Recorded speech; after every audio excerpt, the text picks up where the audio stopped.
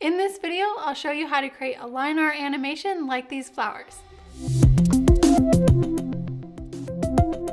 I'll cover how to animate lines drawing in with trim paths, how to maintain the stroke weight when scaling a layer, and how to attach a layer to the end of another layer's trim path.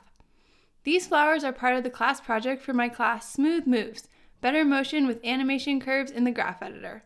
This class is for anyone looking to level up their motion design skills by mastering the Graph Editor. I cover animation fundamentals, how to analyze motion, and how to read and manipulate the Graph Editor to create realistic, interesting, and professional looking animations. You can check out the class on my website or on Skillshare. Now let's get into the tutorial. But first, you can download the project file for these flowers with the link below this video. And you can follow along with me using my flower design. If you want to create your own design in Adobe Illustrator, just make sure that you're using shapes made of strokes with no fill for anything that you want to have drawing in. It's also important to separate your layers into each piece that will be animated, and of course, label your layers. When you import your Illustrator file into After Effects, make sure that you choose Import As Composition Retain Layer Sizes. Then you'll need to select all of the Illustrator layers, right-click, and go to Create Shapes from Vector Layer. And you can delete the original Illustrator layers. Now you should be in the same starting point as I am. First, let's animate the stem drawing in. And because this is created so that it's just a stroke, we can use a trim path animation to animate this in. What I'm going to do to create a trim path is toggle down the layer and go over to this little triangle next to Add, and then choose Trim Paths. And now I can toggle down where it says Trim Paths and animate these start or end values to animate the line drawing in. So let's go to about 1 second on the timeline and set the end value to be at 100%. So this is the final state of this stem. And then I'll go back to the start of the timeline and animate the end value all the way off so that it's 0%. And now this will make the line draw in, but it's drawing in the wrong way. I want it to draw from the ground up. So there's an easy fix for that. If you go under Stem and toggle that down next to where it says Path 1, you can flip the direction of the path with these little arrows. So I'm going to reverse it with that arrow, and now it'll draw in from the ground up. And of course, we want to make this animation more interesting than linear, so let's just add Easy Ease as a starting point. And I'm going to go into the Graph Editor. So I'm going to go to the Speed Graph. Let's adjust the handles so that the spacing on this animation is a little bit more dramatic than Easy Ease. So I'm going to pull out this handle to ease out of this keyframe a little bit more. And I'm going to pull this handle on the second keyframe to ease into this one a little bit more. So let's just kind of get the highest point of the graph where the speed is the fastest, right in the middle of this animation. So let's look at what that looks like. Yeah, I think that looks good. It's nice and slow at the beginning, really fast in the middle, which kind of works out nicely with how this line is curving. So I'm happy with that, and let's move on. The next thing that I want to do is animate this other stem on. So this branch that comes off of the main stem. So what I can do is actually just copy these keyframes on the trim path. So they're called end for the end of the trim path. I can just do Command C and then select the branch and hit Command V and then just hit U to see those keyframes. So I don't want the branch to start animating in at the same time as the stem. I want the stem to reach where this branch branches off and then start animating. So maybe about here, I want this to start animating in. Because this branch is a shorter line to draw in, we should adjust the timing so it's about the same as the main stem. So I think something like that looks pretty good. And because I just copied and pasted the keyframes, these are going to have the same exact easing values already applied. Now let's animate the leaf. So we'll start with leaf number 1 here. And the first thing that I need to do is make sure that the anchor point is where I want this leaf to rotate around, because I'm going to have it slightly rotate as it scales in. So I'm going to use the pan behind tool, Y on the keyboard, and then just snap that into place. I want to animate this leaf in with the scale property, but if I were to scale this just with the regular old scale property, you can see that when I scale it, the stroke is getting really small. And I don't think that looks very good because it's not consistent with the scales of all of the rest of the drawing. So it would be better if the stroke just stayed the same weight the whole time, even as the leaf itself is scaling. So there's actually an easy way that we can do that. We just need to do a little bit of rearranging within the layer. So if you toggle down this layer, under contents, there should be two groups. One is just for the main leaf, and the other is for the line that draws through the leaf. So what we need to do is just toggle down both groups, and each one has a path with a stroke. So first let me show you how we need to rearrange, and then I'll explain why this works. So I'm going to take the path from group 2 and just bring it up into group 1. And then I'm going to just delete group 2. And it didn't delete anything in my shape because I already moved the path up to group 1. And now what we can do is take this stroke and move it outside of this group 1. So I actually want the group 1 to be on top and then the stroke 1 to be on bottom. Within the group, we have a set of transform properties, which are going to be really similar to the main transform properties. But if we animate the scale within this group of transform properties, you can see that the stroke is always going to maintain that same width. And that's because of the layer order here.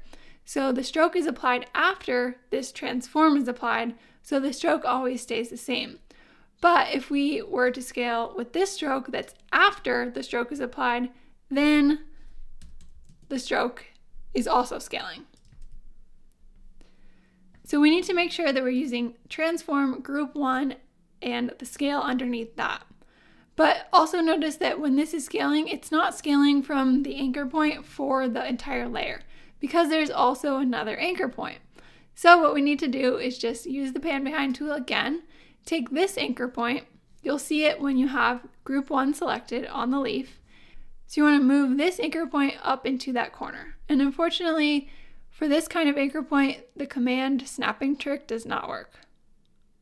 So we just want to get that as close to the corner as possible.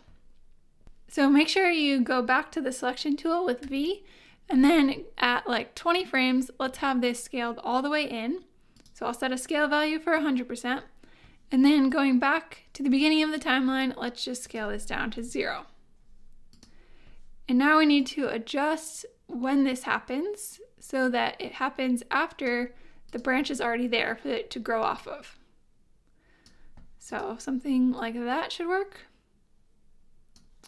And let's also add a rotation on this. So we can just use the main rotation because we want to rotate the whole thing. It's not going to affect the stroke width or anything. So I'm going to set a keyframe for the rotation to be 0 right here where the scale property finishes animating. And then back at the start of the timeline, I'm just going to rotate this, but I can't actually see what I'm doing if I'm at the beginning because the scale is 0. So I'm just going to go a little bit forward in time so I can see the leaf, and I'm just going to rotate it so it's kind of more parallel to the branch. And then we can just drag this keyframe to the very start of the timeline.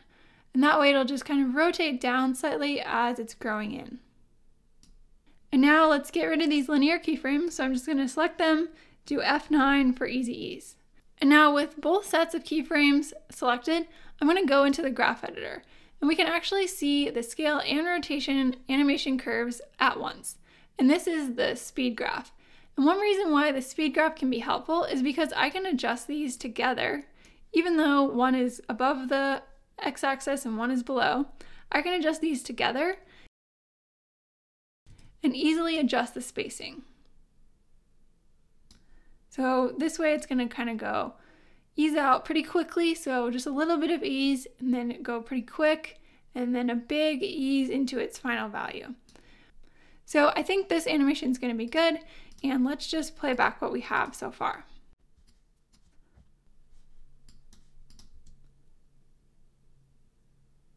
Let's move on to animate the flower.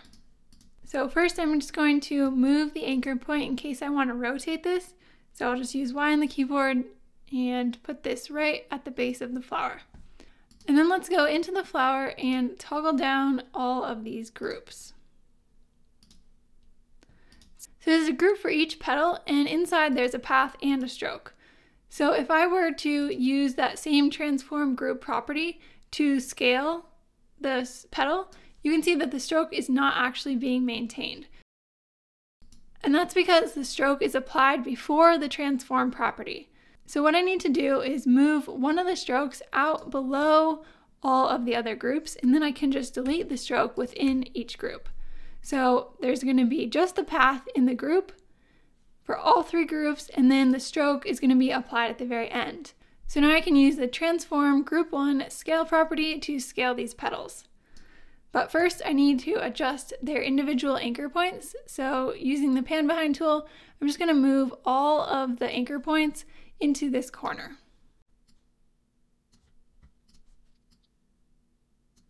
Alright, so now I can set my scale properties. So let's say that this takes 20 frames, and I'm just going to set the scale to be 100 for each one of these petals. And then go back to the start of the timeline and set these down to 0.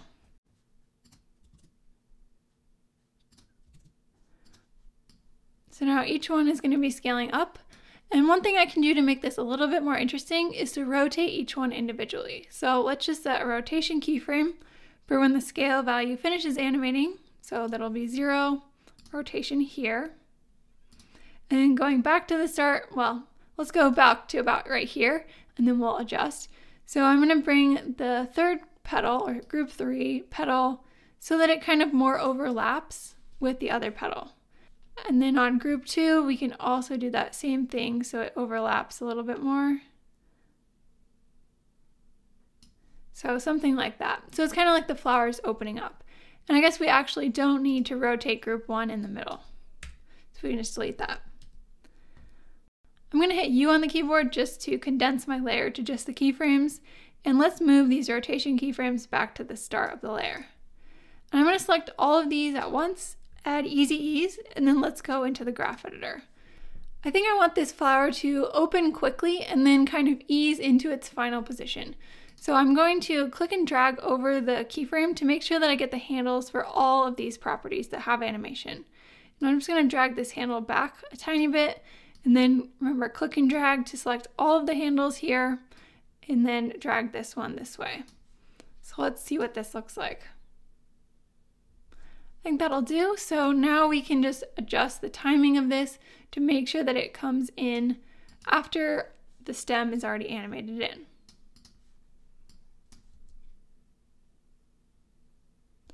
At this point, we've gone over how to animate the stems and branches with trim paths, and how to animate the leaves and the petals of the flower with rotation and scale properties. So you have everything you need to know to apply this to all of the other elements within this flower and within the other flowers. These little buds right here are just animated, the circles with the scale property, and the branches are animated with trim paths. So go ahead and apply what you know to all of the other elements of these flowers. I'm skipping ahead to where I have this flower arrangement all animated in to show you a way to make it even better. Notice how the stem animates all the way in and then the flower starts animating in. One way we could make this animation even better is to have the flower start blooming as the stem is still growing.